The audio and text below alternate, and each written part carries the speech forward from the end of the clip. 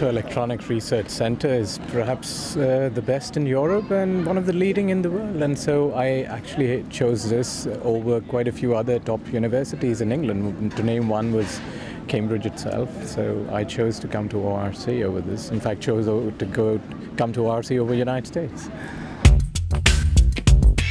I think it's a very enriching experience. One, to begin with, is that you can always have access to one of the finest achievers and developers and scientists in the world in this area of optoelectronics, and also that the community is very accessible, very friendly, and it's a very welcoming environment.